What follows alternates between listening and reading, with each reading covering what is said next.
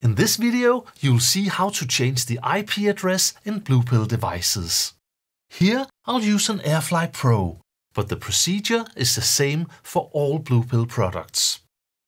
What we need to do is open Reactor, the web-based configuration manager for Blue Pill.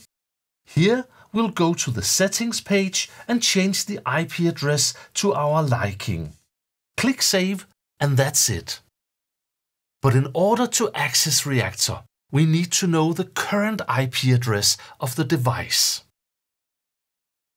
Blue Pill products are network-based and leave the factory with IP set to DHCP. For this reason, we recommend you have a DHCP server for initial setup. If you have a DHCP server in your network, you'll see an IP address in the display after boot up.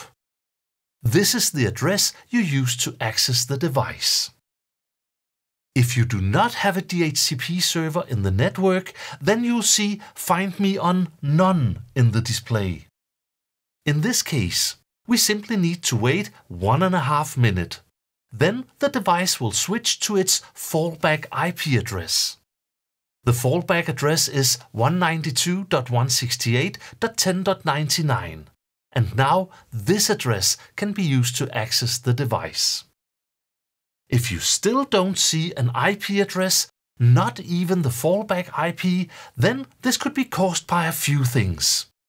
Maybe your device is running older software from before we used the fallback IP. Or maybe another configuration has already been selected in the device, one that does not display the IP address at startup. To handle this, please watch our video Access without DHCP. You'll find a link to this in the description. Alright, I've turned the DHCP server back on and restarted. Now we see the IP address in the display. With this, we can access Reactor using any web browser.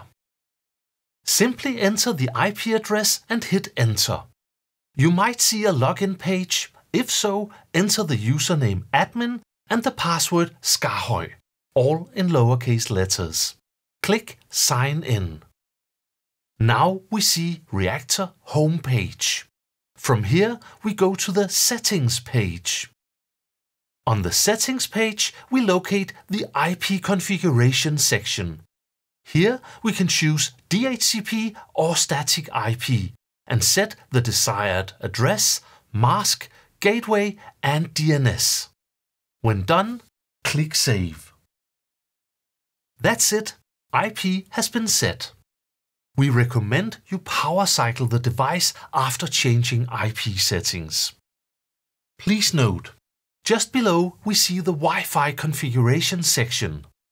Blue Pill devices have a built-in Wi-Fi module which can be used both as a hotspot or to connect to existing networks. But for now, we do not recommend using Wi-Fi for production. It's simply not as reliable as an Ethernet cable. Alright, now you know how to set the IP address. And by setting a static address, you no longer need a DHCP server in your network. Thank you for watching.